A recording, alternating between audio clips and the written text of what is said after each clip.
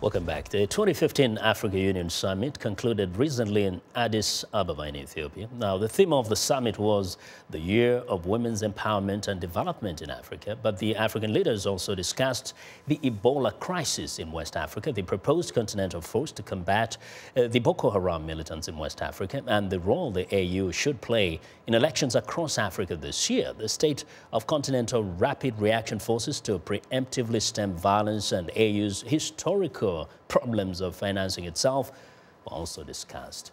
Well, for more on what happened at the summit, I'm joined by VOA's Zimbabwe service reporter, Sandra Nyaira, who just returned from covering the summit in Addis Ababa. Sandra, welcome back.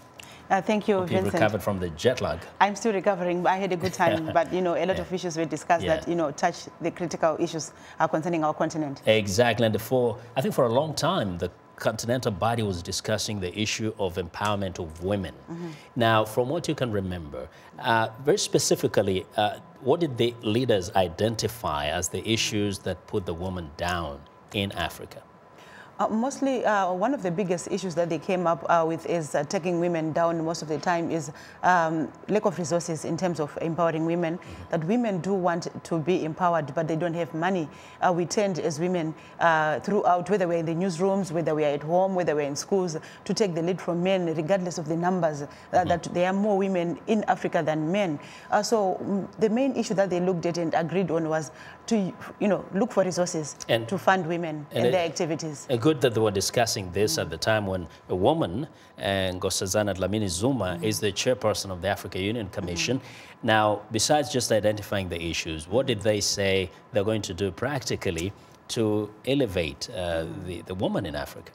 Credit to Madam Nkosazana Dlamini Zuma. She's been working very hard in terms of wanting to see African women being uplifted. She says most of the women in Africa face problems that she was luckily not to face, when she was, going up the ladder to where she is now. But mostly they are looking at women at the district level, at the, local level, parliamentary, the council level. What does it take to make sure that we have as many women as possible, and being prepared, being mature enough, not only in dealing with the issues, but politically mature, being of a sound mind, having, mentors who they look up to. Where, there are so many women, not a huge number of men, but there are the women that you can look up to and say they've done well. What can you learn from them in terms of, in their leadership? What can you also learn from what is happening in your own situation, in your home, in your area, in your, in your community? So they are taking this thing seriously, and I must say, from what I saw, Africa is serious about empowering women.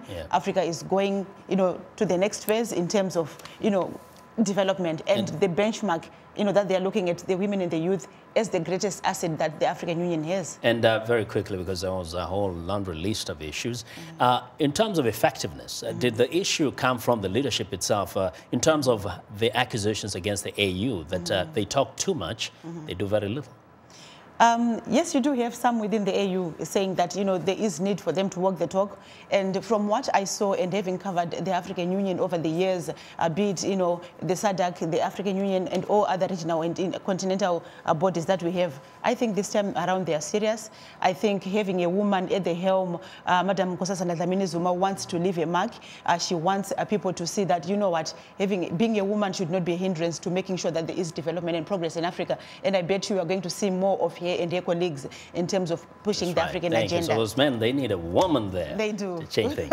Hey, Sandra, thank you very much for coming back and sharing with us all that happened at the African Union. Thank you for having me. Sandra Nyaira is a reporter with VOA's Zimbabwe service.